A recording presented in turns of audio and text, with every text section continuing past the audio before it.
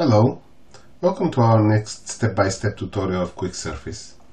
In this tutorial we will start with a scan data like this one, and using QUICKSURFACE we will do reverse engineering and we will generate a solid of the impeller like the one on the screen.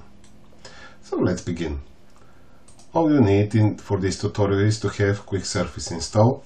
You don't need to download any scan data because it comes with the help files distributed with the installer. What you need to do is just select help, example files, and then select the impeller. This will load the scan data into QUICKSURFACE. The first thing I would like to say is that this is already aligned. In order to check this, you can go to the navigation cube and select coordinate system. You can place it in the top view and you can see that the z-axis is exactly where the center of the rotation is. So there is no need for any alignment for this particular example. Let's put this into isometric view so you can understand better. The first step that we need to do is to create the main body of the impeller, and I'm going to use the 2D sketch for this. The 2D sketch has two different options and I'm going to select the revolved surface. The reason for doing this is because it will allow me to think in the rotational way. I'm just clicking on the option which is called outline mesh. You can see that the software automatically captures the outline of the mesh and projects everything into my sketch here. I will press create. For the ease of use, I will just go to the coordinate system display on the top right corner and turn off the coordinate system. What I would like to do now is to create the main body. I'm going to use extract primitives, the first icon, and we'll make sure that the auto fillet is turned off. The brush size is of your choice. You can just use the slider to get the size depending on your computer resolution in a more comfortable way. I cannot advise of any number, it's just the way you feel it's the best for you. Make sure that you selected the fit line. What I'm going to do is just brush over holding the left mouse button to extract this line, and in a similar way we'll continue extracting the other lines, the top one and this side one. I am focused on the main profile here, so I'm going to extract this line also here. We'll carry on to extract this line and this line. Why I don't extract this here? Because it's a connection between these two lines that I probably need to do in a more specific ways. This is also kind of a spline that I want to interpolate, so I'm going back and we'll actually draw the spline that defines the bottom shape. The way I do this is just by selecting the Add Freeform Curve. You can just pick the starting point. As always, try not to use too many points. I'm just using a few of them. You can adjust and make some modifications to get the best of the shape, but this is what I get so far. I will select a line now and we'll create a single line here. I'm trying to keep it horizontal. You see you have a highlight here, a dashed white line that guarantees that my line is absolutely horizontal. You can use the selection tool to set all these lines to vertical and also to horizontal if you want to get the most accurate results. In order to close the profile, what I'm going to do is using the corner trim. We'll make sure that the corner trim is selected and we'll start just painting over the end corners so they can intersect. I'm going to do the same here and also here. I would like to get this rounded with the fillet, so I'm going to use the auto fillet command. The autofillet command will use the underlying scan data to determine the fillet. So what you need to do is just in the same way, you just brush over, hold the left mouse button and brush over the corner, and you see that it's automatically fit the fillet from the underlying scan data. I will do the same on this corner. There is an option here, automatically add dimensions. You can play with this if you want to for exercise. Let's do the same on the top and here. I need to connect the two. I'll just press OK. What I'm going to do is start dragging this corner, and you can see a guideline here, which is a black, which guarantees that the line is in the same location, and the white points that you see are actually where it intersects with the other curves. For example, this one is actually here, and this one is at the bottom, and this is what I'm interested in. Again, I just drag this so they can snap. In a way, I'm nearly there to close my profile. I'm going to use now what is called the tangent arc. We'll pick this one and this one, and we'll start moving my mouse until I get in a good and comfortable result. The software automatically suggests a radius here. I'll just press escape key, so I don't need to add any dimension. Now you can see this is a bit more complex. You can probably create it with a spline, but for the demonstration I'll just leave it as a tangent arc.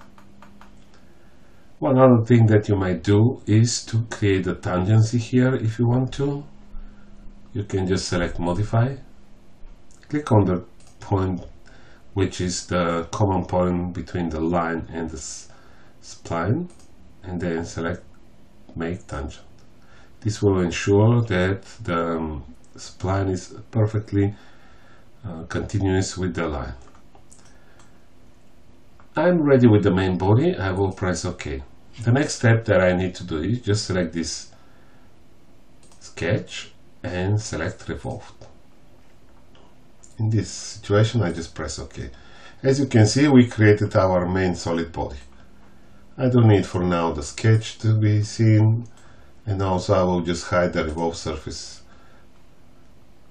We'll bring back the scan data and we'll repeat the same step as we started. Go to 2D sketch, select for revolved surface and press outline mesh. Now we are ready. We'll create another new sketch. What we try to do here is to create an outline of our impeller. What I will do is, using the same tools, we'll go to create, make sure that I selected the fit line, and we'll extract the lines from my scan data. This is the same approach that we did before for these 4 segments. Going back, we'll go to modify and corner trim to intersect. This automatically created a fillet. I will press undo, because what I need to do is just to make sure that I have only a corner trim. Press here. Let's close this. I will use the auto fillet and brush over the corners of these 2 lines. You can see that it's automatically fit this for me. We'll press OK, because what I need to do is just create a solid body here. I will just pick my endpoint and drag it, make sure that it actually snaps to this black line, and we'll put it inside, as you can see on the screen. I will just repeat the same here. Because we're trying to use the solid modeling, we need to close this profile for the best results. I'm going to use the freeform curve. Now it's your freedom to create this freeform curve. The only thing that you need to do is, you don't need to be precise, you just want to make sure that this shape actually is inside the main body. So I created this and I can press OK. I will leave this sketch for now on the side, and we'll go back to my scan data. In order to get this blade, I need to fit a surface here. I'm going to use the fit surface command, which is available in the main toolbar. I just click on the fit surface.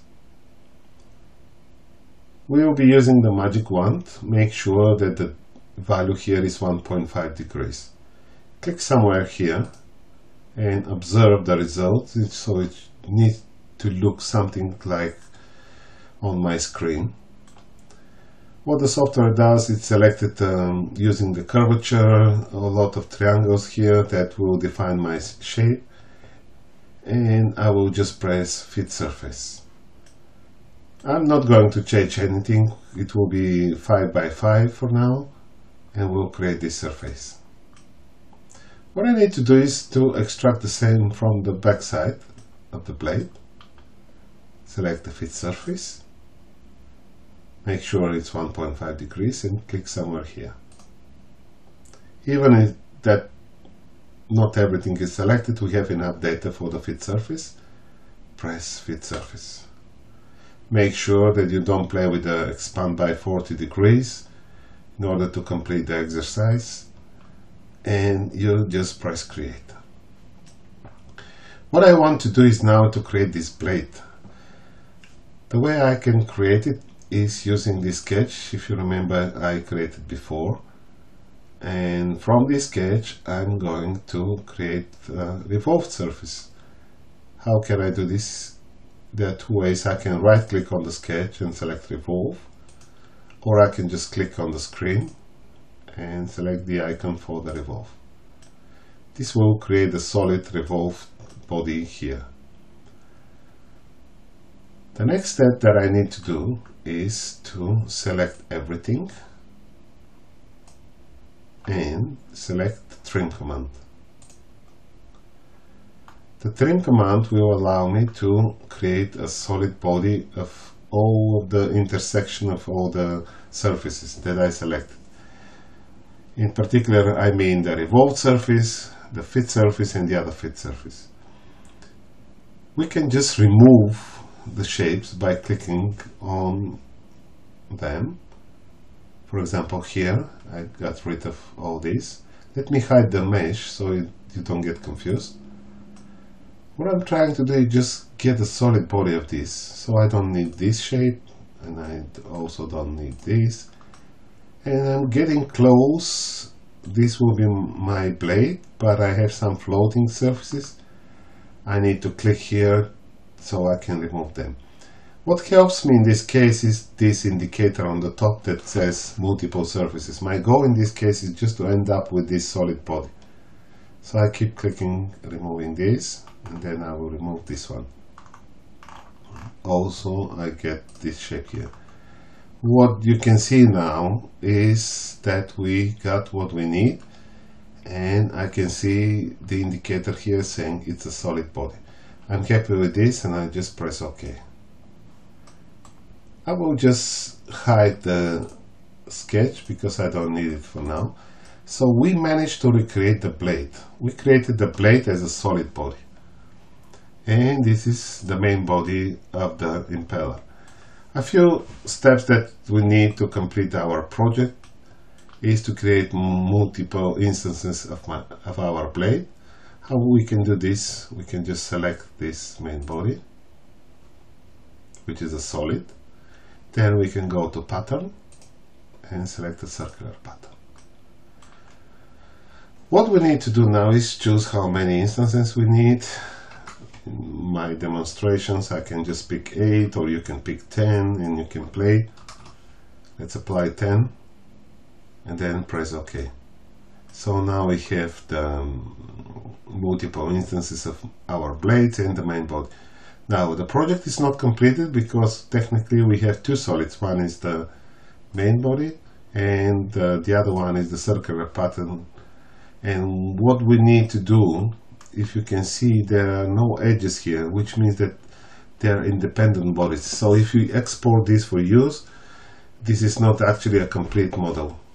So what I'm going to do is just select everything just by dragging a mouse, and you have a prompt here which is called Combine Selected Solids, or you can just go to this arrow, click on it and select Combine Selected Bodies. If you notice, now we have a nice edges here defined, which identifies for us that everything is completed and we only have one single solid. So this is how you can create your more intermediate level of reverse engineering and generate a complex shape like the one on the screen.